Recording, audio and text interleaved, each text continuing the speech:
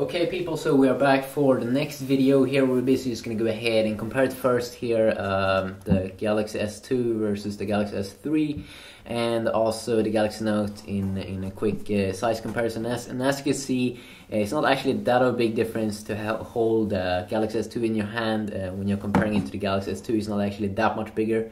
It's a little bit bigger in the screen size. So we're just going to go ahead and quickly set it up over here, and of course we have my Note on the other side.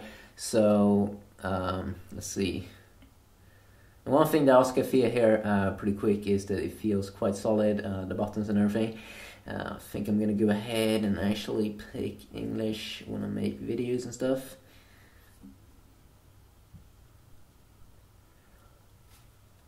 Nope, skip, no SIM card. And let's see, we're just gonna go ahead and skip this right now.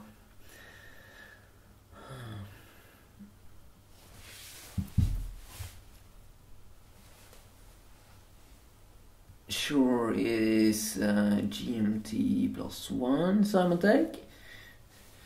Yeah, somewhere around here. Should be Stockholm, but yeah, doesn't really matter. Nope. He's gonna go ahead and skip Samsung accounts, even though I have one. Not now. I just want to get my first hands on here. Oh, what the fuck? And tap on next. No thanks. Device is set up and ready to use. Hit finish to go. Let's see here. Okay, so here we got the new TouchWiz, swipe to the left or right between home screens, okay. It's a real nice like tutorial for new Android users. Oh shit! This is Try that shit. Oh, this is like 10 times better than the HTC Sense. Yeah, I can't remember about HTC Sense, but it feels much oh, more no smooth. lag, absolutely no lag. That is some freaking awesome stuff. This new TouchWiz really look amazing. I can bet that this will be the phone of this year. This and also, shit, this TouchWiz is quite a big improvement here. Let's see. What's that power saving? Oops.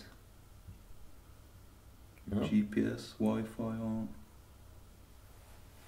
Try to go into settings, display, brightness. Okay. I think it's automatic, yes. Maybe it's looking for your eyes or something. I don't know. I think it was automatic brightness. Okay. Okay, so let's see here. If you go back to the bottom, this is some awesome stuff. No lag or anything like that. Oh shit! Woo. All other phones lag with that swipe. Holy moly. Shit. Okay, it can be a little bit because it's the first time we started, but I mean, I still haven't noticed any lag. Running delay is under 4.0.4 as well. Let's see here, 3.0.15, build number XXLE8.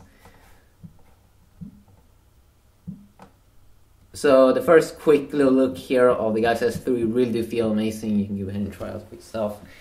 Yeah, you can see like we haven't noticed any single like lag, not even close to lag. And these buttons really feel nice. Yeah, it actually looks a little bit more weird when you look at it on pictures, but actually when you see it in real life, it actually do feel and look quite amazing. So I think this is going to be a way more bigger like successor than the Galaxy S2 was. Going to sound much more probably. The home button feels like 10 times better than on the Galaxy Note and on the S2.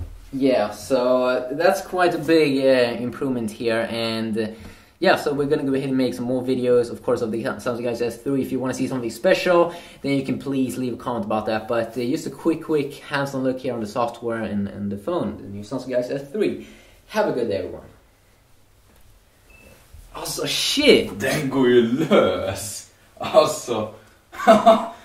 no lag, alltså inte överhuvudtaget. Alltså jag trodde inte det skulle vara så. Alltså den går ju lös.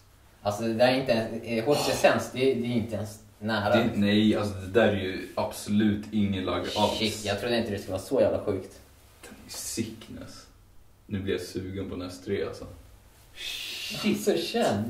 Den är ju sick. Och så väger typ ingenting. Nej, alltså den är ju aslätt och den känns ju typ 100 gånger bättre än alla andra Androids.